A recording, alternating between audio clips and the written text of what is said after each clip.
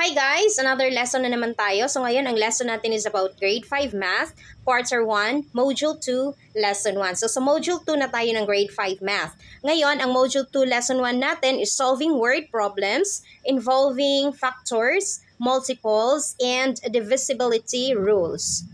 Kapag solving word problems ang pinag-uusapan natin, meron tayong 4 na steps na ginagawa. So, ang 4 na steps na yon is first, understand. Sa understand is, sasagutan mo kung ano yung tinatanong at kung ano yung given. Pagkatapos, ang pangalawa is plan, kung ano yung gagawin mo or kung paano mo siya i-solve. And then, ang pangatlo is solve. I-solve mo na yung problem. At pang-apat is check. So, i-check mo yung sagot mo kung tama ba yung naging process ng iyong sagot. Meron tayong problem dito.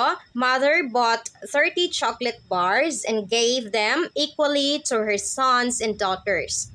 How many chocolate bars would her 3 sons and 2 daughters get?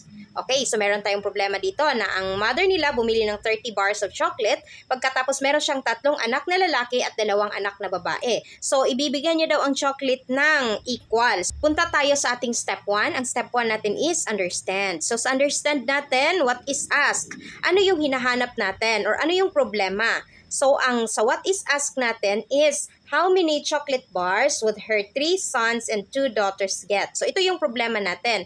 How many chocolate bars would her 3 sons and 2 daughters get? Okay, so what are given? So, ano yung given natin?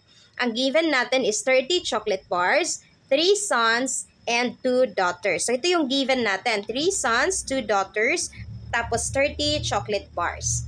Step 2 na tayo. Sa step 2 is plan. So, ano yung plano natin? Ano yung gagawin natin? Ang gagawin natin is finding multiples. Pagkatapos, dahil meron na tayong plano kung ano yung gagawin natin, ang step 3 is solve. So, sa pag-solve, find the multiples of 3 and 2 until you get the sum of 30. So, hahanapin natin ang multiples ng 3 and 2 pagkatapos hanggang umabot sila ng sum na 30. Okay, so meron tayong table dito. Dito ang 3 sons, dito ang 2 daughters, pagkatapos sum. So, kung ano yung total.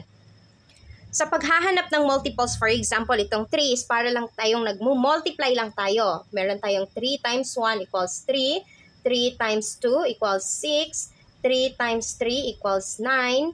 So, ganyan ang paghanap ng multiples. Or, mag-skip counting ka lang, 3, 6, 9, 12, ganon. Okay, so ganito ang paghanap ng multiples natin.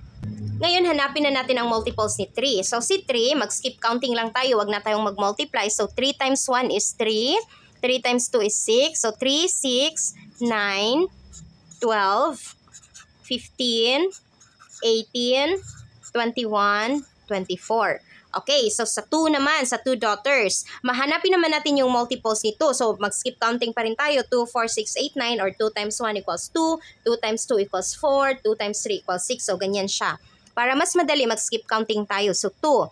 2 times 1, 2, 4, 6, 8, 10, 12, 14, 16. So, ngayon, i-total natin sila.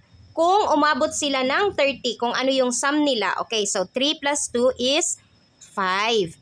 6 plus 4 is 10. 9 plus 6 is 15. 12 plus 8 is 20. 15 plus 10 is 25. 18 plus 2, so 8 plus 2 equals 10, carry 1, 30. Okay, so 1, 2, 3. Okay, so 18 plus 2. So, naka-add na tayo, naka-sum na tayo ng 30. So, dito ang sum natin. So, ibig sabihin, ang 3 sons is 18, ang 2 daughters is 12. Ngayon, sa step 4 na tayo, check your answer. So, titingnan natin ang ating sagot kung tama ba yung process ng ginawa natin. So, 18 plus 12, of course, 30. So, ngayon, ang 3 sons at 2 daughters, ang 3 sons natin is meron silang 18 na chocolate bars. Ang 2 daughters naman is merong 12 na chocolate bars. So, ibig sabihin, ang 3 sons, tig-iilan sila sa chocolate bars. So, kapag i-divide mo si 18 sa 3, 18 divided by 3 is equal to 6. So, 6 times 3 is equal to 18. Okay, so 18 minus 18 equals 0. So, ibig sabihin, ang tig-iisang son is merong 6 na chocolate bars. At pagkatapos, ang 2 daughters naman. So, 12 divided by 2 is 12 is equal to 6. And then 6 times 2 is equal to 12. Subtract 12 minus 12 equals 0. So, ibig sabihin, ang kanilang makukuha na chocolate bars para equal yung kanilang pag-divide is meron silang tag-anim na chocolate bars. So, 6 sa 3 san, tig-6 yung 3 san, kaya 18 sa kanila. Tapos, ang dalawang daughters ay tig-6 din, kaya 12 ang total nila. So, kapag i-total mo ang 18 at 12 is 30. Ito na yung final answer natin. There are 18 chocolate for her 3 sons and 12 chocolates for her 2 daughters. Another example tayo. Every time Kelly eats 3 cookies, Jigo can finish 4 cookies. When are they going? Day pala yan. Okay, so when are they going to eat the same number of cookies? Kulang-kulang naman ito. Okay, so every time Kelly eats 3 cookies, Jigo can finish 4 cookies. When are they going to eat the same number of cookies? Okay, so step 1 tayo. Step 1 natin is understand. So what is asked? Ano yung hinahanap natin? When are they going to eat the same number of cookies? Ano yung given? 3 cookies, 4 cookies. Okay, 3 and 4 cookies. So sa step 2, plan.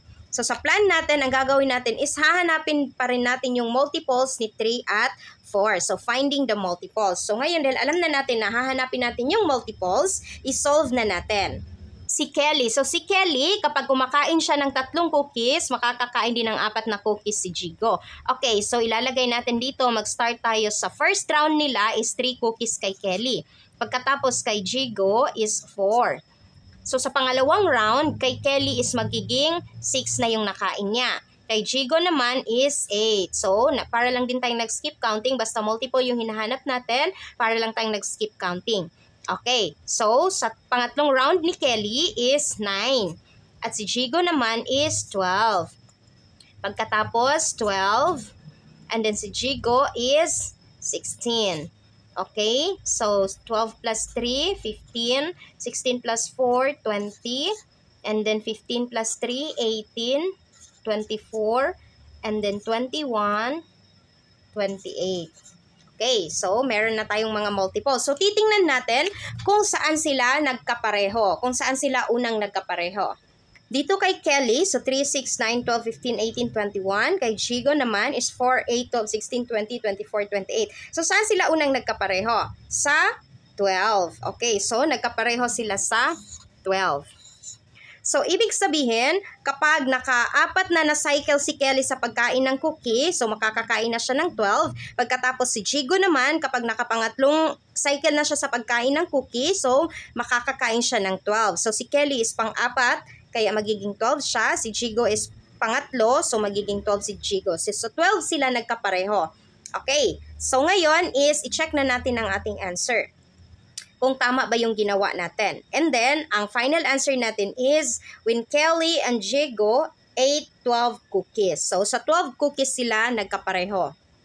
O, diba, napakadali lang mag-solve ng word problem. Basta gagamitan mo lang siya ng steps. First is, understand. Second is plan. Third is solve. Fourth is check your answer. So, ganun lang siya kadali.